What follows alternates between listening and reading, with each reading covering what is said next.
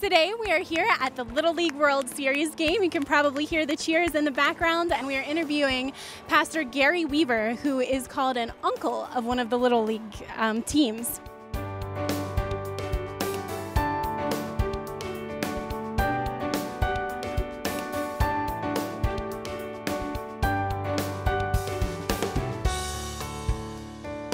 I'm going to admit my ignorance, and whenever I heard that you were an uncle of a team, I thought, how can he be an uncle to a whole team? So can you explain that to our viewers? I can.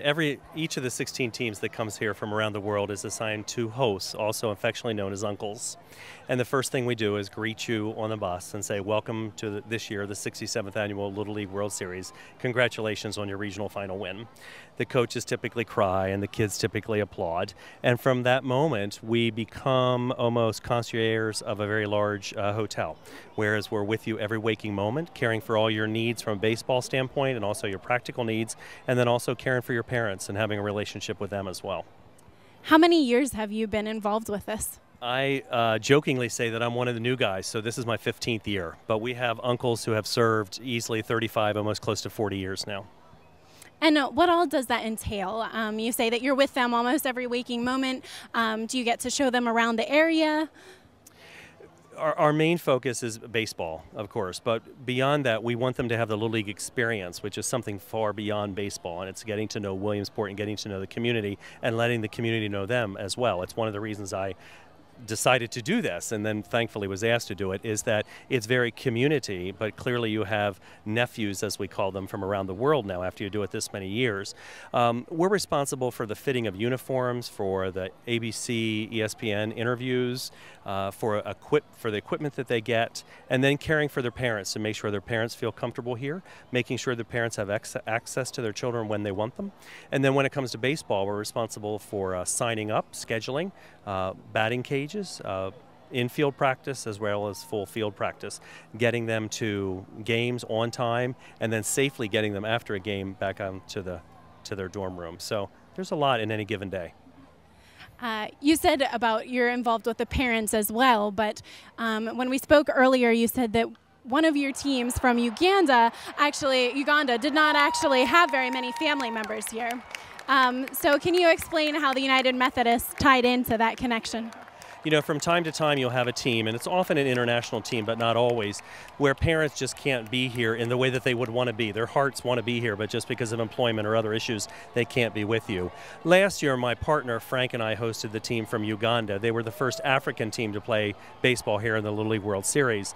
And behind each of the dugouts in the stands, there is a section for VIPs, for parents and families to sit, and they had no one. And so we literally created family. We invited people from Wesley United Methodist Church in Bloomsburg, my home church, and then as well as Christ Community Church in Selinsgrove. They have a long-standing history with mission work in Uganda, and so they were very excited about coming down and being a part of that family. So we really brought the United Methodist Church in to be Uganda's family last year. That was a lot of fun. Yeah, very neat. What are some other ways that you think that your faith has tied into your role as an uncle of the teams? You know, all the uncles live in Williamsport or have lived here, and there's a multitude of different professions and occupations that are represented. One year we had a gentleman who, one of the siblings to a player had a tooth that was knocked out. So one of the uncles is a dentist. So all the uncles have kind of a specialty outside of here, and so many of the uncles will call on me or at least mention that I might want to go visit a team or a player or a coach. Thankfully, those things don't happen too often.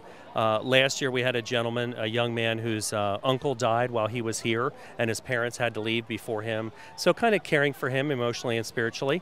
A number of years ago, I got to do a really fun thing, got to perform a wedding on Lamedy Field here. The Guam coach and his fiancée came in, and we performed a wedding here, the only wedding that's been held on Lamedy Field. So that was a lot of fun. But it's hard to be away as a 12-year-old, an 11-year-old, and a family from your home for this amount of time. So there's a lot of emotional, spiritual, physical needs that need to be cared for. Definitely. It sounds like it's a neat way that as an uncle you get to still reach out with your pastoral role. Is there anything else that you would like to share? There was a time when we were able to offer church services here at Little League. Because the tournament has doubled and because of some other circumstances, we're not able to do that anymore. And so when people have religious needs or faith needs, like they want to go to church, Little League is really great. The uncles work with them, but we're providing transportation for Saturday night mass or Sunday church in the community. First United Methodist Church and Pine Street United Methodist Church right here in Williamsport have both been recipients of uncles working hard to get kids to church. And so that's really a place that the United Methodist Church in general can continue to connect with Little League. So. Well, thank you for speaking with us on this very busy day. And if you would like to check out more Susquehanna Xpress interviews from this Williamsport trip, you can check out my Facebook page at Susquehanna Xpress.